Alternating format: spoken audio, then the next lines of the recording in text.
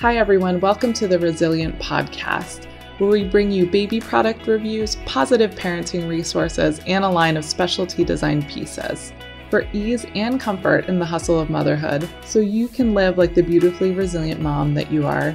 I'm your host, Mika. I'm also the designer and co-owner for Resilient Baby Products. So excited for you to join us today, and let's get into our episode. Hi guys, and welcome to a new episode of the Resilient Podcast. It's been a little bit because I have been sick. I caught a cold from my son, and we are finally both getting over it.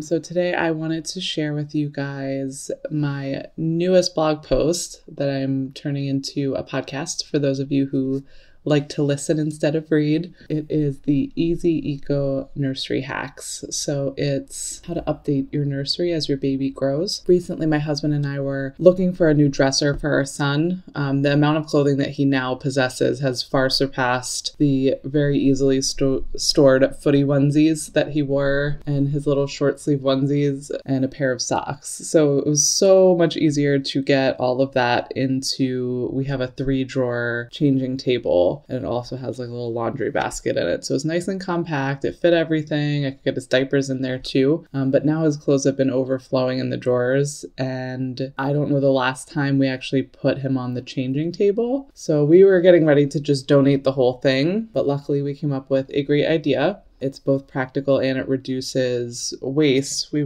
didn't have to throw out a whole set. We were able to kind of reuse it. So our genius idea was to take the changing pad off the changing table and convert it into storage. So I went out to a local home goods store and picked up a covered storage basket for Dante's clothing. I brought my tape measure with, and I just measured all of them to see which ones would fit. Initially, I wanted to get a couple boxes and put them in the space on the top, but I was actually able to find one bin that had a clear plastic zip on top, and it fit everything. And it fit perfectly on top of it. It matched the color story too, so it was awesome. It only cost me $15 to do this, considering whole new dressers that we were looking at were between $80 and $150 that we were gonna have to shell out. And I can now get all of his clothes folded in the basket on the top without any issue. And if you guys don't know about the KonMari method, it is no joke. That's how I fold all of his clothes, and that's how I fold my clothing as well. You can see everything. It's folded nicely, it fits nicely, and I have linked the KonMari method if you don't know about Marie Kondo yet. Her whole YouTube video and everything is in there, and that is going to be in the description of the podcast. I'll also give you the link to the blog post so you can see all of these things.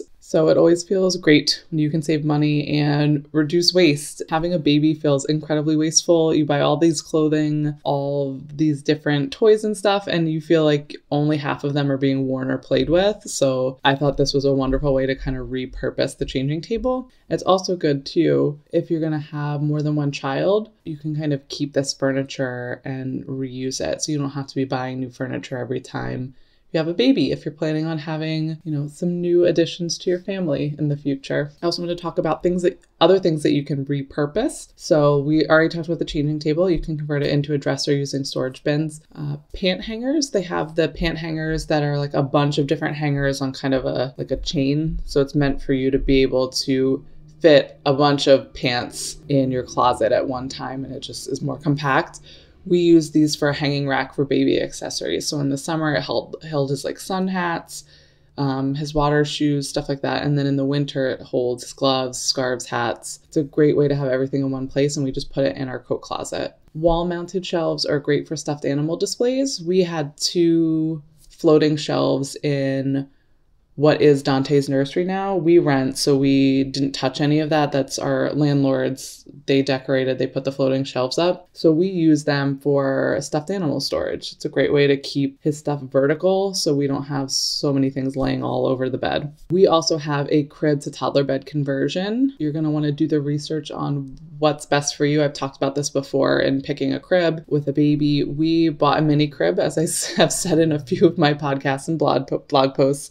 And it was not ideal for us. We didn't realize how quickly Dante was going to grow. So right now our mini crib is converted into the toddler crib because we got a convertible crib. But we have also recently bought a full-size crib into a toddler bed. So we are just turning it right into a toddler bed. We're actually supposed to get it today because he's just outgrown his mini crib. He's not happy in it anymore. And he's not quite old enough for us to be moving him into any sort of modified version of our twin bed that we have. We have another spare bed that we were going to put like guardrails on when he's old enough, but he's still way too young for that. And we figured this would be a great way for us to keep the new crib for when we have another baby, so that we'll have that ready and we won't have to worry about buying another crib. We also invested in a mattress that is two-sided, and I'll probably follow up a blog post about this once he's actually used it, but I did tons of research into different mattresses. The one side is for a newborn side, so it's this very firm foam type mattress, and then the other side is softer and it's for a toddler. So we wanted to try this out because right now we have a spring mattress for Dante, and I think now that he weighs more, it's more uncomfortable for him. I think it was great when he was an infant because it was nice and firm, but the more weight you put on the springs, the more you feel the springs. So we're going to try this out and I will keep you guys updated on how that goes, give you the brand name and everything if you want to take a look at it. My last thing that you can convert is old dressers or tables. These can become craft/workstations. And there's a bunch of great resources on Pinterest. If you look up DIY baby craft spaces, they talk about how they've converted all these different dressers into craft tables and all kinds of workspaces. It's pretty cool. And my last piece is what can you donate? So big things to donate. So you're kind of reducing waste. You're giving them a second life, which is awesome, is clothing. So if you're not planning on holding clothing for your next child or any family or friends that will be having children, donate them. Some local mom groups do a clothing swap where you can trade clothes with other moms in your neighborhood to get the sizes you need for the next season. It's a great way to get a new haul of clothing, especially if you're part of any sort of mom group or you want to meet moms. This is a cool way to do it. Walkers, swings, and bouncy chairs. You just really want to be aware of what donation places will take these things and make sure that they are not on any sort of recall or anything like that. You want to make sure safety is first here. So they're great items to give to a friend too. If you have a friend who is having a baby and they're looking to cut costs, anything that's gently used, you can always donate. Even some local parks will take walkers and push toys to use for their babies to play there. There's a few parks in our area here in Boston where people just drop off like walkers or different types of toys or like the big Tonka trucks that you can push.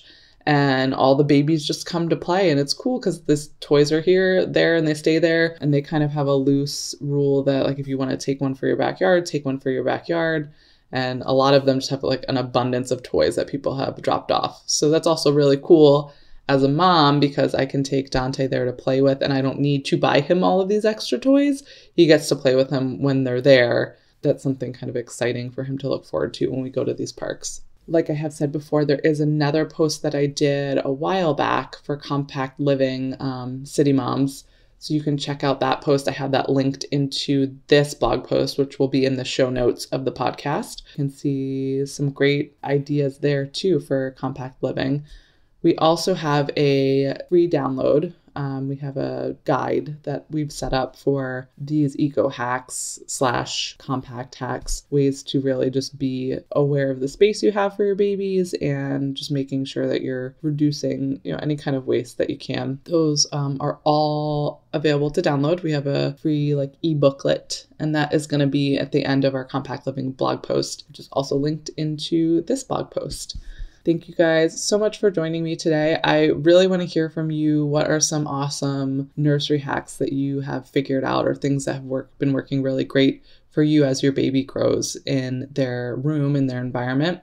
Also, if you haven't checked out, we launched Fox Rain Baby, which is our baby apparel line strictly for prints that I originally sketched. So a lot of my original ideas, they come on onesies, they come on t-shirts, leggings. We have all kinds of prints, all kinds of fun stuff. And then we also have some stickers and framed posters if you're looking for more decor type things. And you can also read about the story behind Fox Rain. I'll probably do a quick blog post on that as well. And that is all on our website on resilientbabyproducts.com/shop. Thank you guys so much.